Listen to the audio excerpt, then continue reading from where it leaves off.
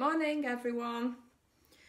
Welcome to a very dark, hence all the lights that are on, northwest this morning, and our compliance over coffee for Thursday this week. How is everyone?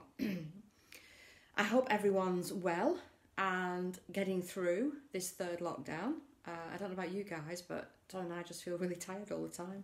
Despite the fact that we're sleeping, we just feel really tired. Really tired. Anyway.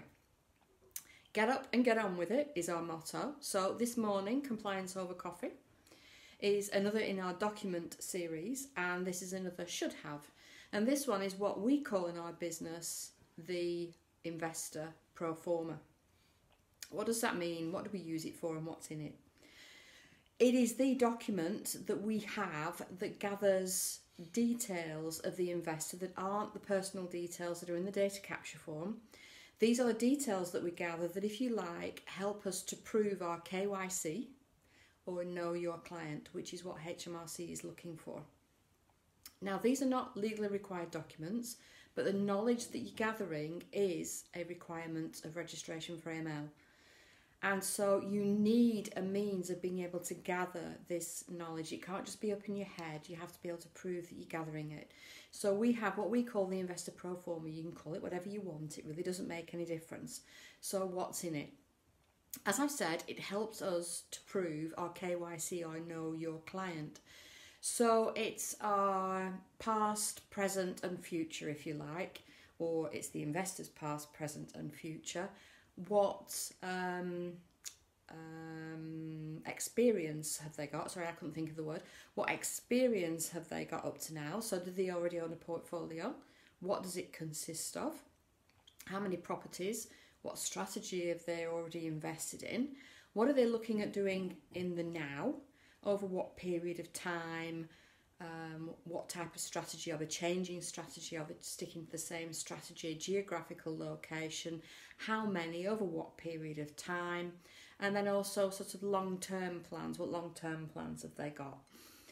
And all of this builds up that picture for you as to getting to know your client. Because what HMRC say is that if you don't know your clients, you can't possibly know if they're attempting to launder money or evade tax. So you have to show that you've got to know your client, and there is no better way than gathering this information. Now, don't get me wrong, someone isn't going to give you all of this information necessarily on the first phone call. These relationships take time to build. But our investor Proforma, whatever you want to call it, you can call it whatever you want, is the information document where we gather and cover the history, the here and now, and the future of our investor. And it gives us an overall picture. Now, you don't have to initially send this document to your investor and say, this is what we need you to fill in. If you have an initial telephone call, you'll get some snippets from them that you can complete parts of it before they actually ever see the form. So it's not, thumb screws and give me this information or else. It's gathering this information over a period of maybe 2 or 3 phone calls, exchange of email addresses, sending them the investor pack if you have one with this contained in it, for them to start completing and filling in for you. It's a 1-page document with tick boxes and then some places for them to add some further detail if they wish to. It's as Tuesdays, our data capture forms. It's a Word document which we've had coloured and zhuzhed up with our company details top and bottom, and then the information that we gather in the middle. It is that simple. It isn't a legal requirement, but the information that you gather in it is a requirement for you to fulfil your money laundering requirements and meeting minimum standards with HMRC. So that is our investor Proforma. That is how we use it, and a little bit about the data that we gather. I hope that is useful for you, and you now have enough information to go off and be able to create your own.